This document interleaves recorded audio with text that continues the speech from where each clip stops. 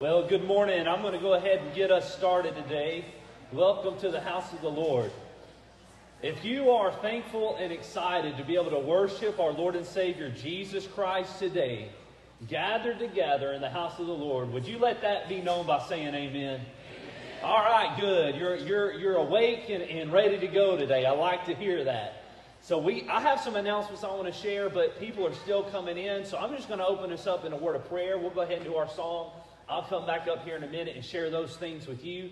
But I just believe that the best way we can start this day off in worship is to seek the throne of God in the face of God in prayer, friends. We need God desperately in our church. We need God desperately in our lives. We need God desperately in our nation, in our world.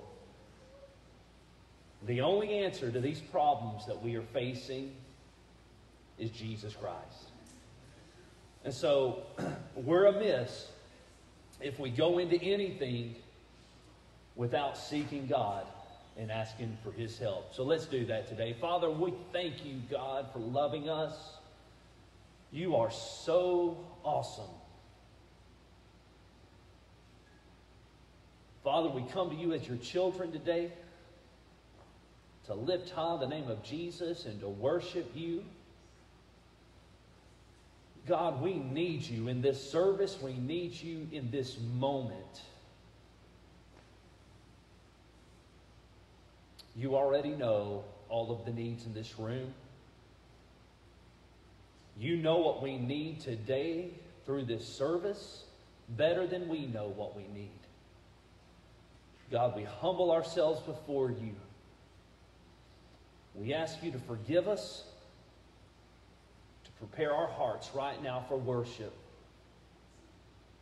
We come here to encounter and experience you. So Holy Spirit, move in this place. Touch our hearts. We pray all this today in the great name, the name above all names, the name of Jesus. And all God's people said, amen. Guys, come on up and lead us.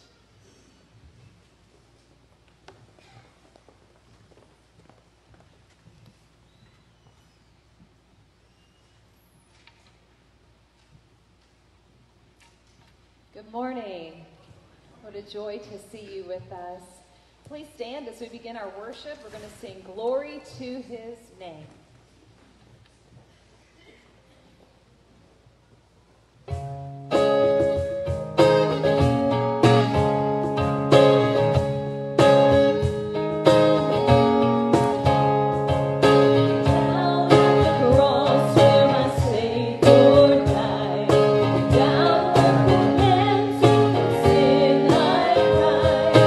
There to my heart was the light of life.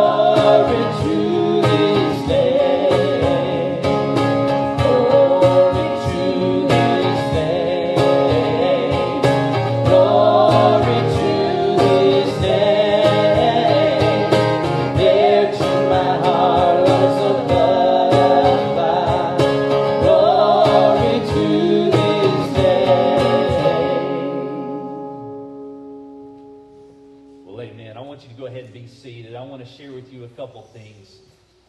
We put some more of these out on the seats today.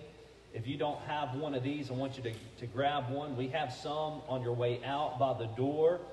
These are your invitation and your reminder of the revival that starts next Sunday, September 19th. Right here in this room at 10:30. We're going to have a fantastic time, and we'll have things going on all week long. And I want you to make sure you keep this, use it as a tool to be praying over the revival. Also, I want you to pass these out to your neighbors, your friends, your family. This revival's for us, but it's also for our community. It's our prayer. People will be saved. People's hearts will be set back on fire for God. So everything you need to know is right here. Now, there's also some things that aren't on here that I want to share with you. I want you to know that on Monday night, we're going to have Chick-fil-A brought in here, okay? And so we want you to be able to come. If you're having to come from work, we'll feed you. You can just grab a sandwich, some chips, drink, and eat that. Some of you might eat earlier. You can have that for an extra snack when you get here. So the services will start at 6:30 nightly. Sunday night through Wednesday night, 6:30 nightly, okay? And so we want to give every opportunity for you to come. So don't let food be an excuse. If you're working, you leave work a little bit early. I give you permission. Get in trouble at work to come to this thing, okay? You get here, get you a sandwich, eat it. We're going to have a good time. Let me just say this, too. I'm going to need some help. And so if you're going to be able and willing to help me with that Chick-fil-A on Monday night, after the service, just come and see me say, Pastor, I'd like to help with that. And then this week, we'll figure out exactly how that's going to take place. So see me about that if you're able to help. The Chick-fil-A will be here. You can as early as 5:45, and so you'll have from 5:45 till the service starts to come to get something to eat. And if you come later, at 6:15, you'll have 15 minutes to hurry and eat it. All right. And so I want you to be here for that. Also, the Prophecy Conference is going to be taking place Monday, Tuesday, and Wednesday morning from 10:30 to 11:30. You need to be here for that. It's going to be a time of great teaching where we're going to understand the things of God in terms of what is happening, what is to come, these last days that we're living in. Some of you are not retired and are working full time. Listen, here's what I would encourage you to do. If you haven't already done this, you need to tell your employer that you're going to be taking about an hour and a half lunch break every day. Now, I know you get a lunch break, so you laugh. I know you get a lunch break. And I know we prioritize so many things, okay? You need to do whatever you can to be here from 10:30 to 11:30 to take in this word that we're going to be receiving. So I hope you'll be here for that. Now, the last thing I want to share with you about the revival is the only way we're going to see, I believe, a powerful revival take place is if we continue to bathe this revival in prayer. We've been doing it now for a couple months. Wednesday nights, we gather here for prayer meetings every Wednesday at 6:30. If you're not coming to that, I encourage you to come. Even when the revival ends, we'll continue having those prayer meetings because we believe that prayer is what we are called to do and what we as a church needs and what this world needs. But I'm going to give you an opportunity this week and through the revival week to join me in praying through the week. And I want to share with you a verse of Scripture, 2 verses out of 1 John chapter 5. In verse 14, here's what God's Word says. This is the confidence we have before Him. If we ask anything according to His will, He hears us. And if we know that He hears whatever we ask, we know that we have what we have asked of Him. Now, if that doesn't get you fired up to start praying, I don't know what will. God says, you come to me, you pray according to my will, and if you do so, I will hear you, and if I hear you, you know you're going to receive an answer from me. So what I've done, and what I encourage you to do, get out your smartphone if you have one, or make a note of this. I want you every day between now and through the revival to join me in praying at 5:14. at 5:14. I've already set an alarm. Young people, get your phone out right now. I'm not seeing you moving. Come on. If you got, I'm not kidding, y'all. I'm serious about us praying. I'm afraid if you don't do it right now, you're not going to do it. You need to set an alarm for every single day to go off at 5:15. That could be I'm going to be doing it at 5:15 in the evening. Okay? And I encourage you to do that with me. 5:14. Okay? Why? Because 1 John chapter 5, starting there in verse 14. And we're going to be praying. And I'd love for us as a church, imagine if we as a church every day from now through the revival at 5:14, all of us stopped what we were doing and took a moment to pray for God's hand to fall upon this place. All right, so set that alarm and join me in praying every day from now through the revival. I'm starting tonight, praying for God's hand to be upon this. All right, if you're a guest with us, you're like, man, they've got a lot going on. I want to address you. I want to say thank you for being here. My name's Brady Wood. I'm the pastor. We're going to continue to worship together. We believe God is doing a great work here at this church, and we just give him all honor, glory, and praise. I want you to stand with me as we stand. Actually, stay seated. I almost forgot the offering. They tell me I can't be a Baptist preacher if I forget the offering. All right, so listen, I'm going to ask my ushers to come forward at this time. We'll take up the offering. As our ushers come forward, we do here take seriously giving, because we believe giving is an act of worship. And as God has given to us and blessed us with so much, we want to give back. I'm going to ask Brother Ron Shannon, would you pray for the offering? Father, we come to you today. Thank you for many blessings you've given us. Father, we thank you for the opportunity of giving back to you a portion of what you've given us. Lord, we ask that you bless this offering.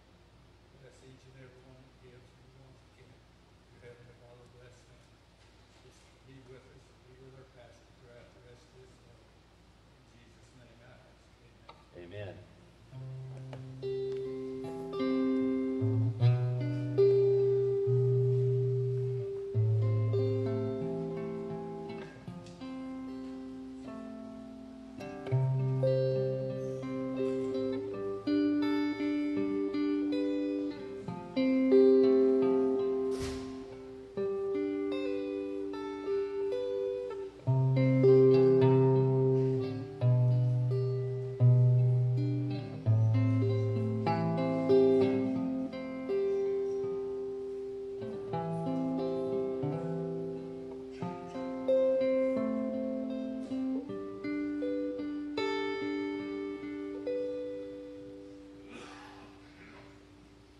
Stand as you're able as we continue worship this morning.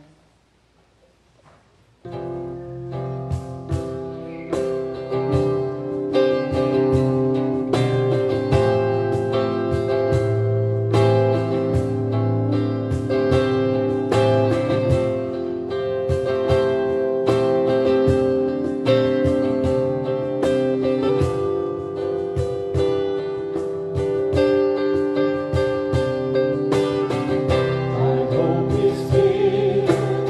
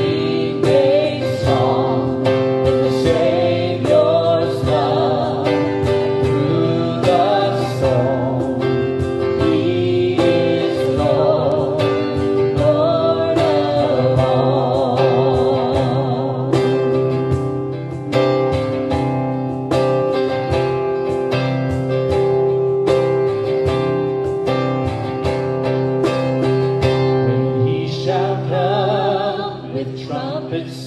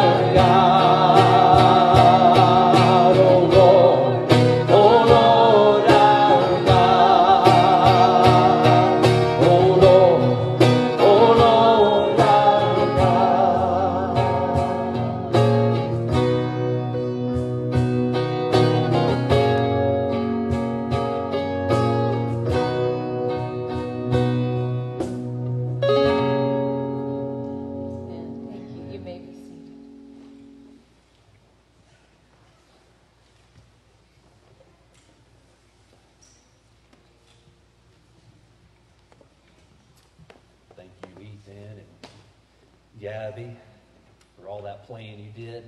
I know the Lord must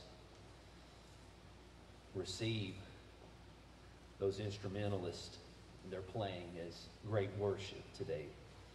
Love seeing young people serving and leading us. I want you to take your Bible and turn with me to the Gospel of John. John chapter 11. If you've not been with us, we've been studying through the Gospel of John together. And now we come to this crucial point in the Gospel, chapter 11. Here, in the next several weeks, it's going to take several weeks to get through chapter 11. It's a very lengthy chapter, and it's a significant chapter. When we get finished with it, I'm excited for what lies ahead.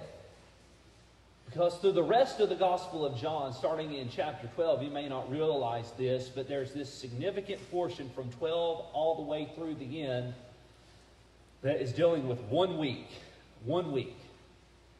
in the life of Jesus. The week of his crucifixion.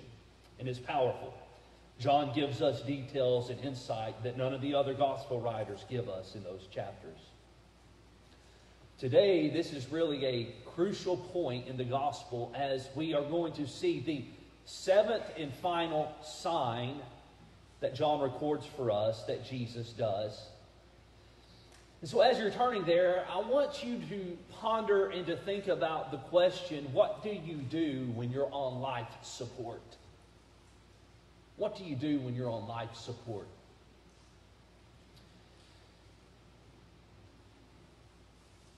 When areas of your life seem to be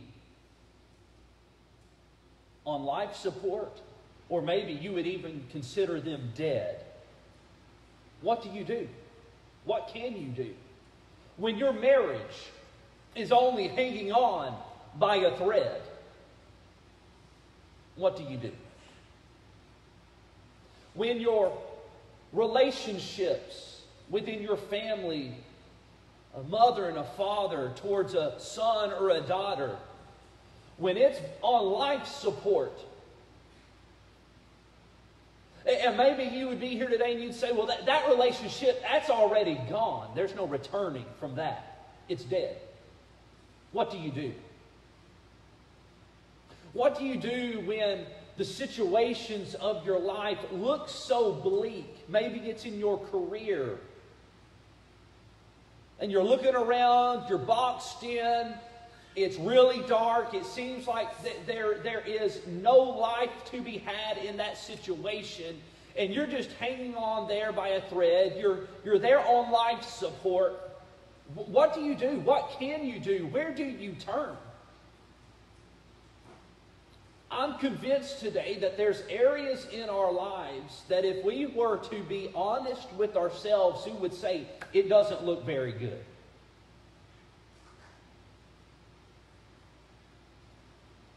Possibly you're in this room today and no one knows it, but your marriage, it doesn't look very good.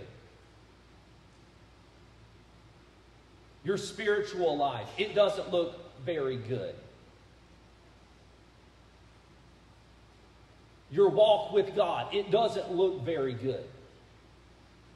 Is there an answer? Is there a way out? Is there a way to life? Even when, even yourself, you might say, that thing's gone. It's dead. It's buried. There's no reviving it. I want to show you, beginning today, that there is hope in whatever situation, whatever circumstance you have. And so if you have found chapter 11 of the Gospel of John, we're going to read through verse 16. I know it's a lengthy passage, but if you're able, I'm going to ask you to stand if you're able and willing. Please stand in honor of the reading of God's Word. God's Word says, "Now a man was sick, Lazarus from Bethany, the village of Mary, and her sister Martha. Mary was the one who anointed the Lord with perfume and wiped his feet with her hair, and it was her brother Lazarus who was sick. So the sister sent a message to him, Lord, the one you love is sick. When Jesus heard it, he said, this sickness will not end in death, but it is for the glory of God, so that the Son of God may be glorified through it. Now Jesus loved, you hear that? He loved Martha, her sister, and Lazarus. So when he heard that he was sick, he stayed 2 more days in the place where he was. Then, after that, he said to the disciples, let's go to Judea again. Rabbi, the disciples told him, just now the Jews tried to stone you, and you're going there again? Aren't there 12 hours in a day? Jesus answered. If anyone walks during the day, he doesn't stumble because he sees the light of this world. But if anyone walks during the night, he does stumble because the light is not in him. He said this, and then he told them, our friend Lazarus has fallen asleep, but I'm on my way to wake him up. Then the disciples said to him, Lord, if he has fallen asleep, he will get well. Jesus, however, was speaking about his death, but they thought he was speaking about natural sleep. So Jesus told them plainly, Lazarus has died.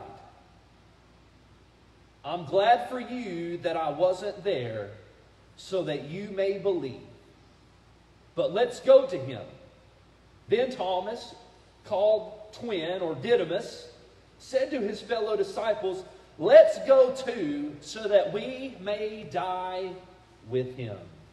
Father, we ask you to honor the reading of your word, and that you would help us to see today that Jesus is the only answer. Jesus, you are the answer to life's greatest problems. You're the answer to life's greatest need. Jesus, you're the one that revives. You're the one that resuscitates. You're the one that takes death and brings life. And God, there are those of us in this room today that there's an area of our life that's just simply hanging on life support. Jesus, bring our hearts to you. And it's in Jesus' name I pray. Amen. Thank you. You may be seated. This is the last sign we see in the Gospel of John. If you've been with us, you remember that John shares with us, unlike the other Gospels, signs. Signs are miracles with a message. And so he chooses these 7 miracles that Jesus did, and he calls them signs because in those miracles there's a message. So it's a sign. And so it began with Jesus turning water into wine. That is a very private sign miracle. Basically, the disciples and only a few others saw what Jesus did that day. Then Jesus healed an official's little boy who was sick. He himself was probably on life support. And yet Jesus, from a distance, he didn't even have to go and see him. From a distance, some 20 miles off, said, go, your son will live. And boom, his son was made well. And so time and distance doesn't have any stoppage power when it comes to Jesus. Jesus can do what Jesus wants to do. Then Jesus found a man at the pool of Bethesda. And there, that pool was a pool where these crippled, these lame, these blind were at. And there was a lame man. He had been lame for 38 years. Jesus said, you want to be made well? He said, yes. He said, then stand up, roll up your mat, and walk. And right then, that lame man came bounding to his feet. He wrapped up his mat, and he took off running down the streets. After this, Jesus was there, and there was a crowd of at least 5,000 men. There was probably women and children included. And they needed something to eat. And Jesus said, I am the bread of life. Let me show you how I'm the bread of life. And he took a little boy's little lunch box of 5 little loaves of bread and 2 little sardine fish. And Jesus broke it supernaturally. He multiplied it and he fed the whole multitude that day. He said, I am the bread of life. He who comes after me will not hunger and thirst. Then Jesus sent his disciples off. They went across the sea. He was up on the mountain praying. There on the sea, a storm arose, and they were out a great distance. And all of a sudden, they looked up, and in the middle of the night, here came Jesus. And Jesus was walking on the water, performing this sign. He was saying, listen, I'm the one that's created everything. I defy the laws because I created the laws. The laws work for me. I don't work for the laws. Here he comes, walking on the water there to the disciples. Then there's this great sign that Jesus performs, a sign that people had never seen anything like this ever happen before. Is recorded. There was a man who was blind from birth. It wasn't that his eyesight deteriorated over time. He was born as a baby blind from birth, and everybody knew it. Jesus came, he touched that man's eyes, and he could see. He's performing all these signs. And if you notice, these signs, they kind of keep building and building and building. And now this seventh sign miracle is the greatest of all, leading up to when Jesus himself is resurrected from the dead. And so there's going to be kind of some spoilers in here, okay? This is a long chapter. You get to Jesus bringing Lazarus back to life here towards the end, but we're going to have to reference it throughout the next several messages. So, spoiler alert, Jesus has already told us Lazarus is dead. And Jesus is going to raise him back to life. He is going to literally call Lazarus out from the grave, and he's going to come out bound and wrapped up, and he's going to walk out a man that was once dead, now alive. But when we dive into this, there is much for you and I to grab a hold of and to see that Jesus wants to grow our faith. He wants to grow our faith. He wants to set us free. He wants to revive us. He wants to get us off of life support, whatever life support you're on today. And Jesus can do it. He has already proven that he can do it. And so Lazarus has been sick. And his family with Mary and Martha, they're close friends to Jesus. Jesus loves them, we read and we saw. And because that Lazarus is sick, the sisters send a messenger to Jesus. And you'll see it there in verse 3. They send a messenger that says, Lord, the one you love is sick. And so it's probably about a day's journey for this messenger to get to where Jesus is. And Jesus hears this message from the messenger. And in verse 4, Jesus tells the messenger, now take this message back to the sisters. Verse 4, he says, this sickness will not end in death, but it is for the glory of God, so that the Son of God may be glorified through it. Here's the first thing I want you to grab a hold of today.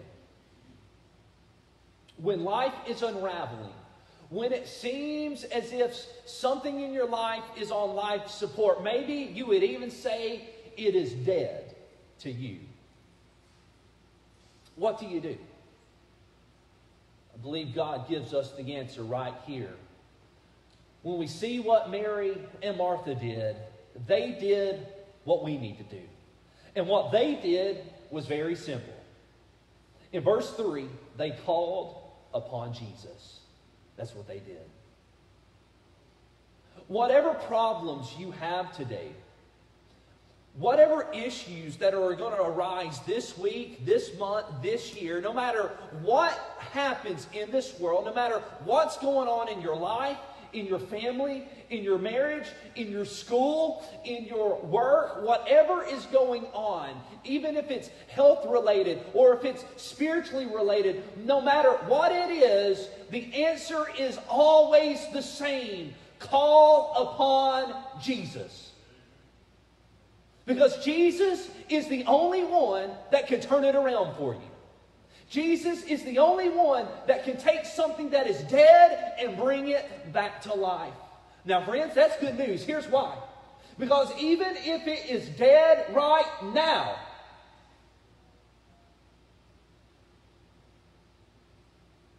even if that thing is dead right now, with Jesus, it doesn't have to stay dead. It doesn't. Because just like Lazarus, Jesus can say, this thing, this sickness, this issue, it doesn't have to end in death. Now, Jesus didn't say Lazarus was not going to die. He just said this sickness wasn't going to end in death. And so we know Jesus tells us Lazarus has died, but he's going to raise him back to life. Now, there's something interesting here that can kind of be a head scratcher for us. When Jesus says this, he says that this is going to take place for the glory of God, so that the Son of God may be glorified through it.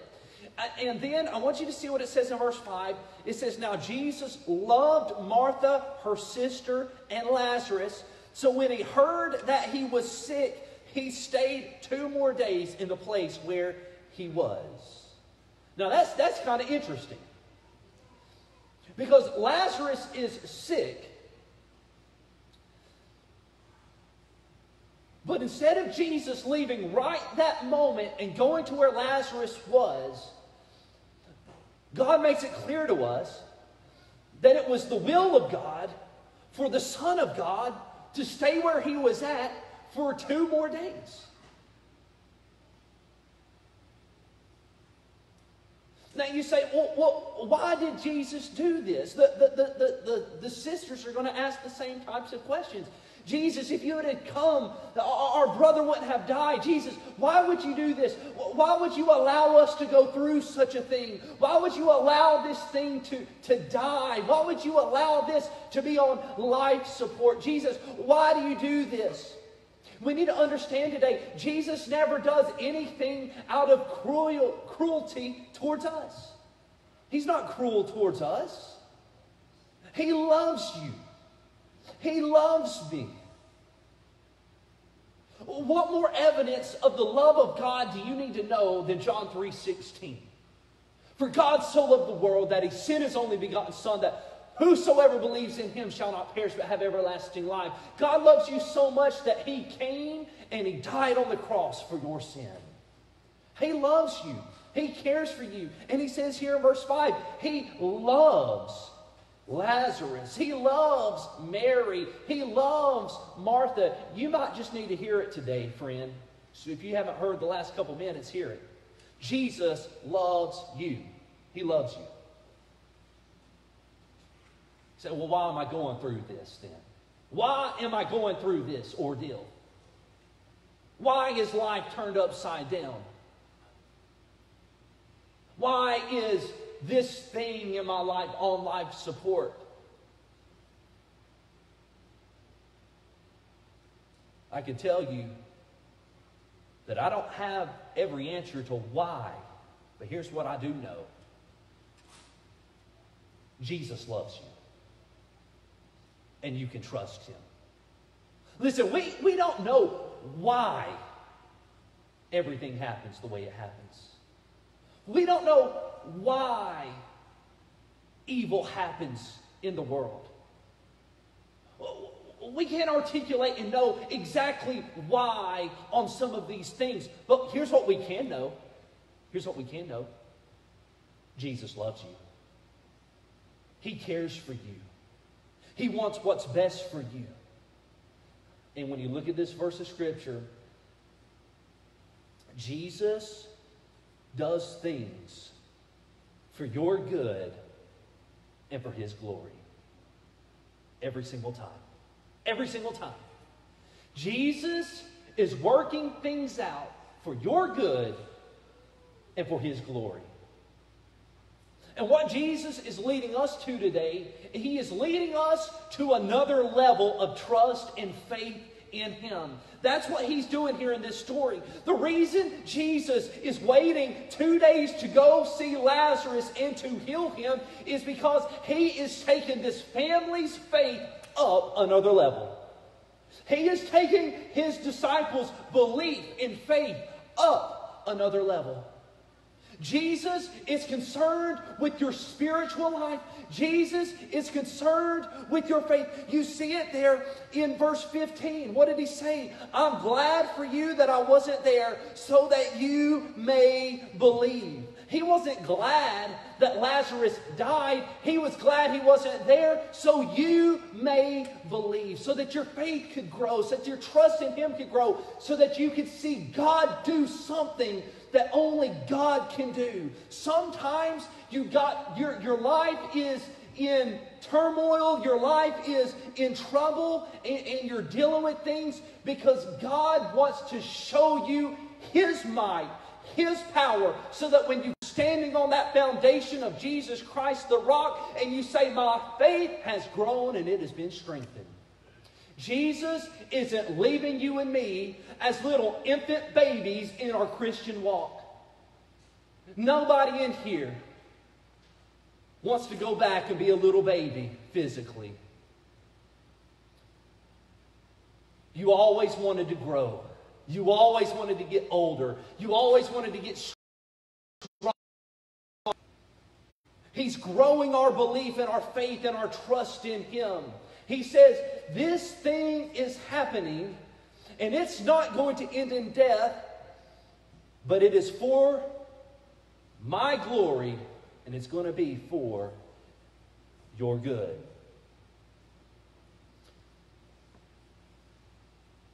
There are purpose in God's delays. Delays are not God's way of getting at you. Did you know that today? Delays aren't God's way of punishing you. They're not God's ways of sticking it to you. Delays always has a good purpose in it from God. Delays are always about God doing something for your good and for his glory. Oftentimes, these delays, there is pain involved. For Lazarus, for Mary and Martha, there's pain involved. There's emotional pain.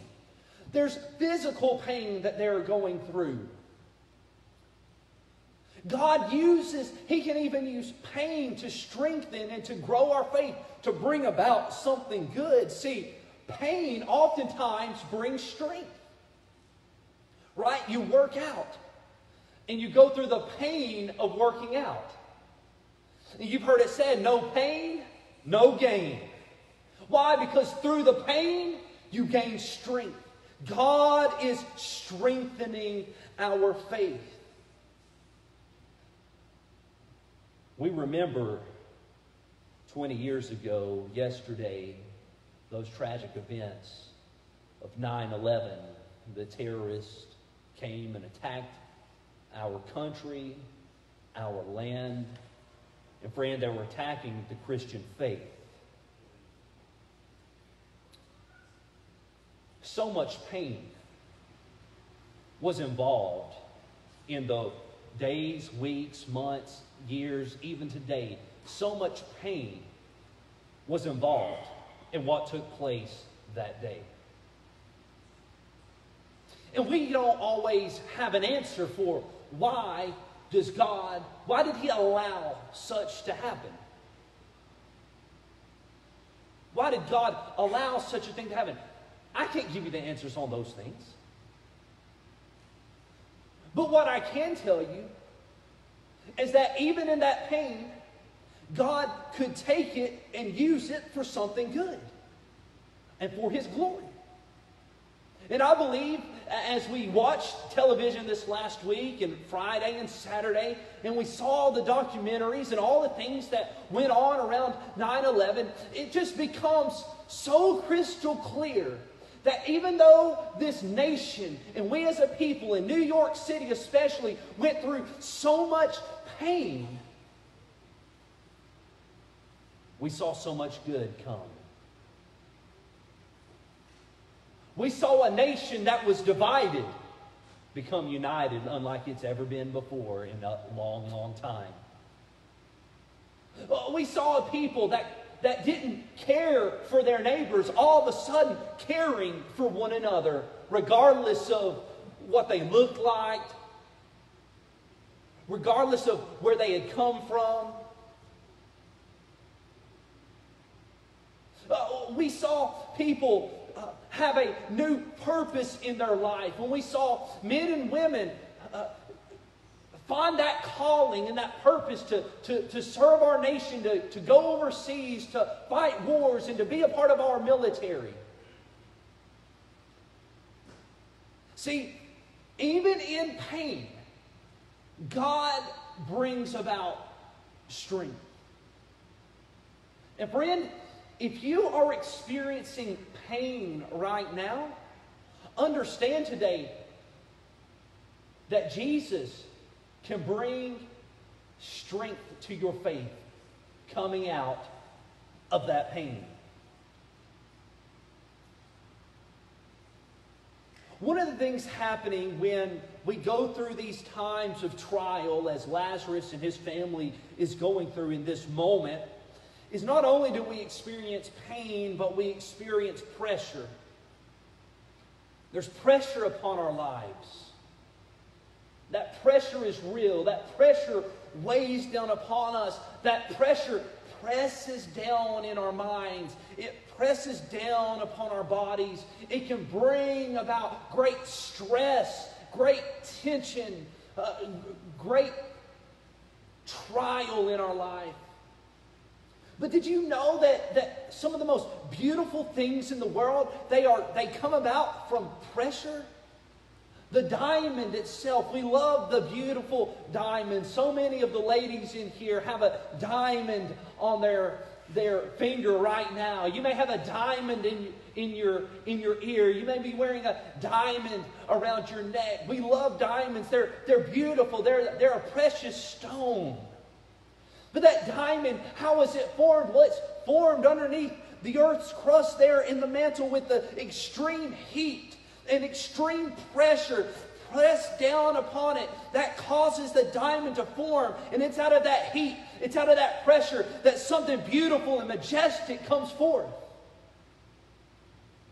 God allows us to go through times of difficulty. He allows our life to be on life support because it's through that pressure, it's through that pain that He brings something beautiful out on the other side. Jesus doesn't want you to stay where you're at in your walk with Him. He wants you to grow. He wants your faith to grow. He wants your trust to grow. He wants you to take steps of faithfulness. Friend, when's the last time that you took a step of faithfulness for God? When's the last time that you heard the voice of God? You heard Him telling you something you needed to do. Some way in which you needed to surrender to Him. Maybe today you're here and it doesn't make any sense to you. But for some reason, it's in your mind, it's in your heart, and it's coming from the Holy Spirit, and He's saying to you, surrender to me to full-time ministry.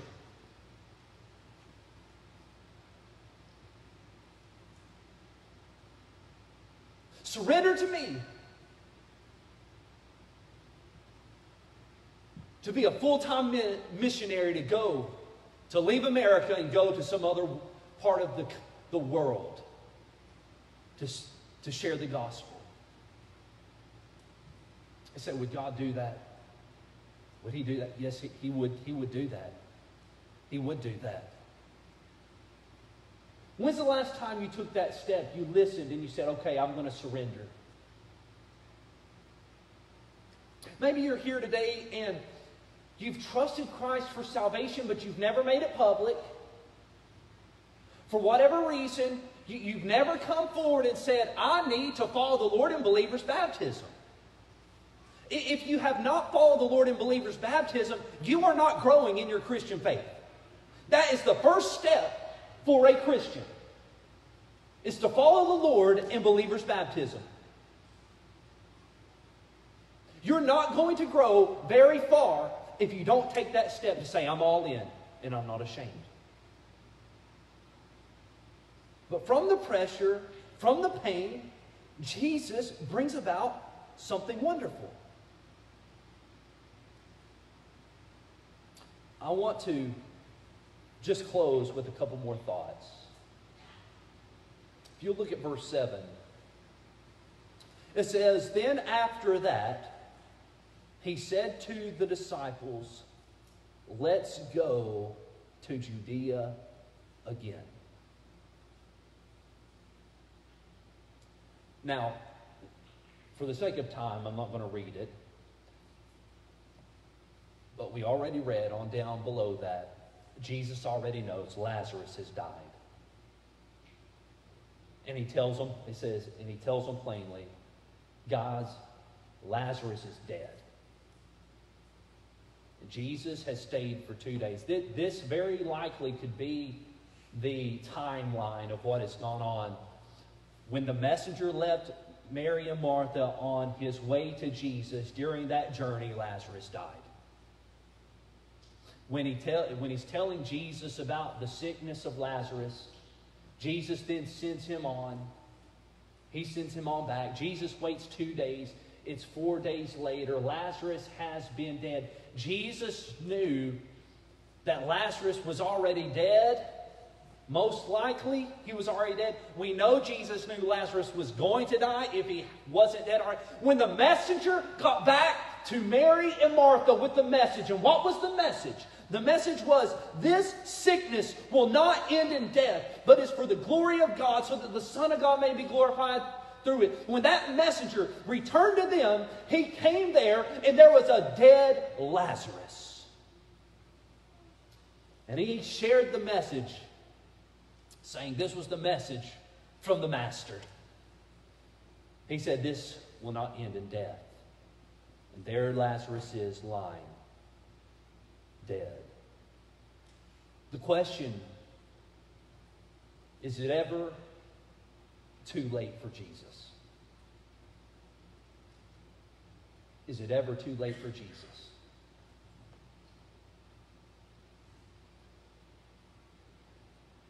That relationship to your child,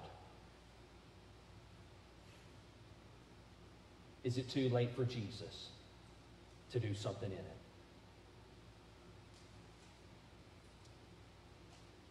Your marriage that's struggling right now. Maybe you have a friend or a family member that the husband and wife have split, and it looks dead. Let me ask you, is it ever too late for Jesus? Some of you in here, you have, for years and years and years, chosen to be disobedient to God in what He has called you to do. You've been disobedient. You've been unwilling to surrender your life to Christ for salvation. You've been unwilling to follow the Lord in believer's baptism. For years and years and years, you've been unwilling to give sacrificially to the Lord. And maybe you're to the point now where you just think, well, it's just too late. I've waited so long. I've built up such a great wall now that this wall can't be torn down. Listen, it's never too late for Jesus. And He is showing us here in this passage of Scripture that there is no circumstance There is no thing, there is no problem, there is no issue that it is too big for Jesus, and there's never a time that it's too late for Jesus. Friends, we need to do what Mary and Martha did for Lazarus. We need to go to the only one that has the answer, the only one who is the answer, the only one that can change this thing, the only one that can take death and bring about life. We need to call upon Jesus. And I'm talking to you individually today. I'm talking to you personally today. I'm talking to you as a family today. I'm talking to the men in here today. Men, it's time to step up and be the spiritual leader of your household. Maybe today's the day where you get your family and you say, we've been needing to do this for a long time. When the invitation's given, I'm taking them by the hand. We're coming down front and we're getting on our faces before God and we're praying. We're asking God to turn our family into something mighty for Him. To change us. It's never too late for Jesus. All we need to do is call to Him and call upon Him. What would you do today? What would you do if whatever issue in your life you're dealing with, you had this answer from Jesus? Listen to it again. This sickness will not end in death, but it's for the glory of God, that Christ may be glorified through it. How would that change the way you call upon Jesus today? How would that change the way you live? How would that change the outlook of your life? Well, can I tell you something? Jesus has told us we can trust in Him. In Romans 8:28, He says, we know that God causes all things to work together for good to those that love Him, those called according to His purpose. And that's a promise from God to you. He's given you that answer.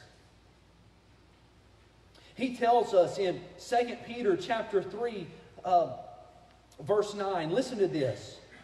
The Lord does not delay His promise, as some understand delay, but is patient with you, not wanting any to perish, but all to come to repentance. Friend, there is purpose in the delay. And it's God's will that no one in this room perish. It's God's will that none of your family perish. It's God's will that none of your friends perish. It's God's will that none of your neighbors perish. It's God's will to bring about life and transformation into every single person's life. How does that impact you today? How does that change the way you think? How is that going to change the way you live? Friends, we have received the Word of God today, not so we can leave here with better intellectual knowledge. We've received the Word of God today, friends, not so that we can leave here better understanding this first part of the historical account of Jesus raising Lazarus from the dead. Friends, we have received the Word of God today so that God can change our lives. And He wants to do it. He wants to do it. The question, though, are you going to call upon Him? Are you going to humble yourself before God and say, I don't care what people think? Can I tell you something? Here in a moment, we're going to be given an invitation. You say, what's an invitation? Well, it's what God teaches us in the Bible. It's an opportunity for you to respond. It's an opportunity for you to respond. And I'll be standing down front. We'll all stand. We'll be singing together. David will lead us in that. And I'm going to be calling for you to come forward and to pray, to talk to me, to say, I come today, I want to trust Jesus for salvation. I come today, I need to be baptized. I come today, I want to join this church. I come today, and I just need some prayer, Pastor. It's an opportunity for you to come. And friends, let me tell you something. Anyone that steps out of your row and you come forward, I want you to know, no one in this building is going to look at you negatively. I'm going to rejoice. We're going to rejoice. If you come today and say, I want to follow the Lord in believer's baptism, we're going to rejoice. You say, I'm joining the church today. We're going to rejoice. The Bible says when one sinner repents and is brought to the family of God, heaven rejoices. Friends, we'll rejoice today. But we got to call upon the name of Jesus. Let's stand together. And as you're standing, I want to ask you to bow your heads. Father, we ask you, through the power of the Holy Spirit, to lead us to make decision today. God, help us not to leave here without being changed. If someone here is on some type of life support, may they be serious about calling out to you, Jesus. You are the only answer. Help us. It's in Jesus' name I pray. Amen. Please come as we sing. I'm standing here. Don't wait. Please come now. I have decided to follow Jesus. I have decided to follow Jesus. I have decided. Come now, we'll rejoice whatever it is. Whatever it is you need, we'll rejoice. Come now.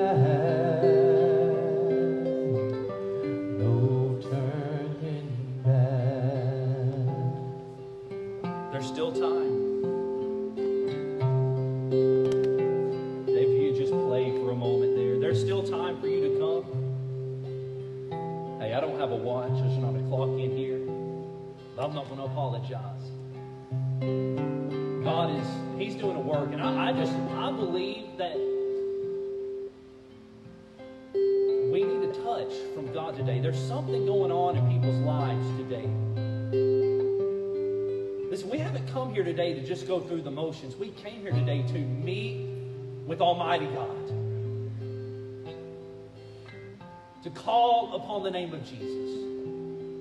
So I want to share with you one more thing, but if you need to come talk to me, make a decision, or if you need to come pray while I'm sharing, you just come on. Don't let me talk and stop you. This is an open time for you to respond, but I want to share this with you. Here's what 2 Chronicles chapter 7 verse 14 says. God's word says, and if my people, who were called by my name, will humble themselves and pray and seek my face and turn from their evil ways, then I will hear from heaven. I will forgive their sin and I will heal their land. I need revival, church. We need revival. Our community needs revival. Your family needs revival. Your neighbors need revival. This nation needs revival. God says it starts with us in this building. It starts with His people who are called by His name. If we will humble ourselves, if we will pray, if we will seek His face, and if we will turn from our sin and from our wickedness, God says, I will hear in heaven. I will forgive your iniquity. I will forgive your sin, and I will heal your land. Friends, we need it. There's no doubt about it. We're about to close. I'm going to ask at this time, if you are a part of our church and you're willing, I ask you to do something. I want you to humble yourself. I want us to seek the face of God for this revival. If you're able and willing, I just want you to come up front. You can sit down on these front chairs. If you're a young person and you're willing to kneel down, come up here and kneel somewhere, join me. But I'm asking you to come. If we run out of chairs, I want you to just come stand up here. And I want us to take a moment. I want us to pray for the revival. So I believe in prayer. And if nobody comes, then I'll just kneel by myself.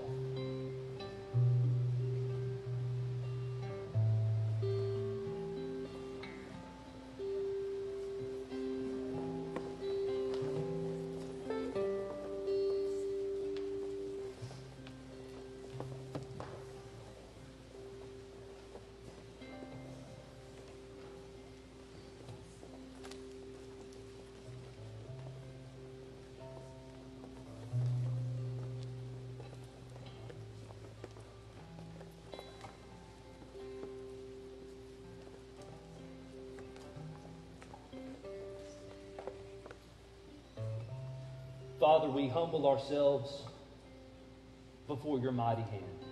You are holy. You are awesome. You are glorious. You are good. And we thank you that you love us. God, we admit before you right now, we are sinful people. There's evil in our lives.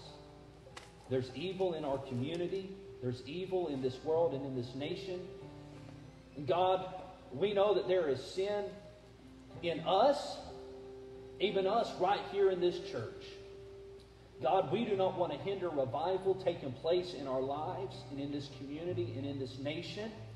We seek your face. We call upon your name, King Jesus. We ask you to forgive us of our sin. God, restore us. God, ignite a fire in us. Lord, continue to humble us. God, we ask for you to be glorified in us and through us. Jesus, have your way through our revival. Have your way in our church. And God, we truly beg, not because we want to have some type of recognition, God. We want you to have all glory and honor and praise. We want people to see, God, that you are doing a mighty work. God, may that work start with us here at this church. May it touch other churches around us. God, may a revival take place in our community and nation. But God, we know it starts with us humbling ourselves and staying humble before you. So we bend our knee, we bow before you, God, humbling ourselves, asking you, Lord, to do what only you can do. Bring about healing. Bring forgiveness to our life. Give us grace and mercy, God. And Lord, may many people be saved through your work that you're going to do. May many people's faith be strengthened. May many people make decisions for you. Maybe somebody during our revival would surrender to the ministry. God, maybe somebody during the revival would be baptized right here during this revival week. God, may our altar be flooded in the week to come as we continue to seek your face. Jesus, it's all honor and glory to you. And it's in Christ's name that I pray. Amen. Thank you for being here. We're dismissed.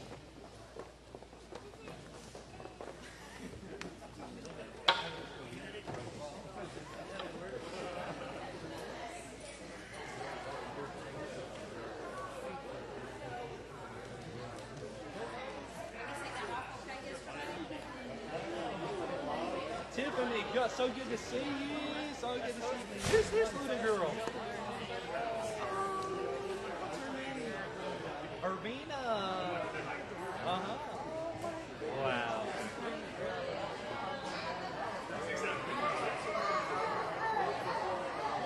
She is adorable.